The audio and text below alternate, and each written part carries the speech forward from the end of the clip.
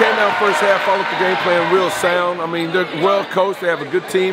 They've got some firepower over there. We knew we'd come out and get a good look from them in the third quarter. They did.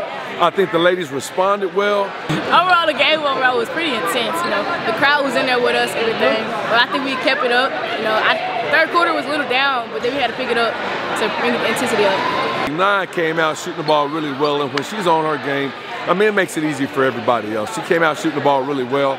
Ray hit some shots for us down the stretch.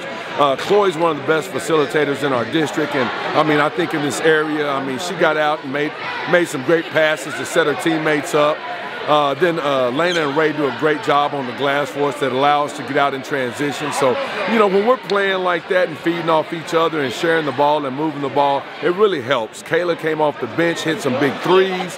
You know, so I mean, our momentum, it just kept feeding and going. And then the thing is, everybody defends. And, you know, we got on the floor early for loose balls. Avery dove on the floor. Kayla got on the floor. Lena got on the floor. And I mean, when we're playing with that type of energy and that type of effort, it just feeds down throughout the team. You know, the bench was instrumental tonight. You know, not everybody got in the game, but, you know, we talked about that, everybody being involved. And, you know, when we have a total team effort like that, it takes all 13 of us. And when everybody's involved, it just makes it fun, and it's a good team win for us.